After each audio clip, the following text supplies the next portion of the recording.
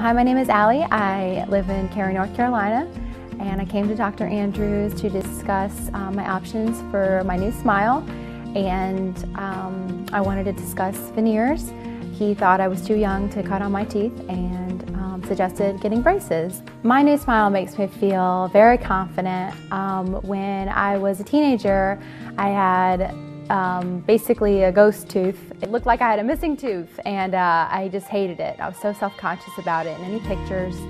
And ever since I've got them fixed, I've just been incredibly happy with the way my pictures turn out and the way that the shadow doesn't hide a tooth anymore. And it's just made a load of difference with my confidence level and in my smile and speaking with people. What I like best about Dr. Andrews' office is the family feel.